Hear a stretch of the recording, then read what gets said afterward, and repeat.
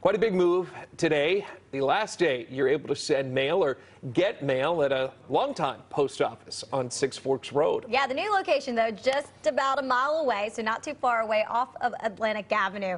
CBS 17's Haley Fixler is following this big move, joins us live from the Six Forks location. Haley, people aren't exactly happy about this, huh? No, Bill, Laura, they're not, because a lot of people, they didn't even know about this move. No, crews spent about an hour removing this USPS sign from this building here behind me. You can kind of still see that outline. When they saw crews working on it, people say that's when they discovered something big was happening here.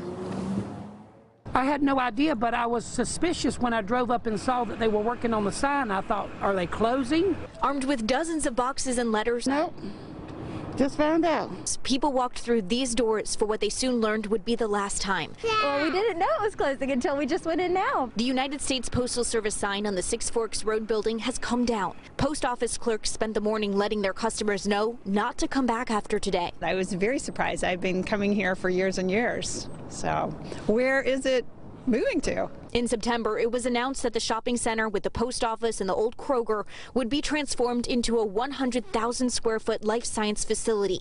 The Midtown Biocenter will include office and lab space. I guess that's a good thing then, if they're bringing new jobs. This post office will relocate about a mile away to this building on Atlantic Avenue. People aren't happy with the move. Yes, we definitely need a post office here. It's crazy to think that there isn't one. They've been coming to this spot for years for a reason. And it won't be convenient for me because I live closer to this post office, so I'll have to go out of my way to go to that post office. It's easy to get in and out.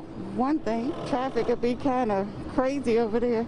And they're concerned with their current post office options. I live actually closer to Crabtree Mall, and there used to be another post office over there many, many years ago, and so every year there's getting fewer and fewer. Now, the post office on Atlantic Avenue is set to open on Monday, and if you do have a P.O. box here, make sure you pick up everything by the end of the day, and also make sure that you talk to a clerk about how you can access your mail after the move. Live in Raleigh, Haley Fixler, CBS 17 News.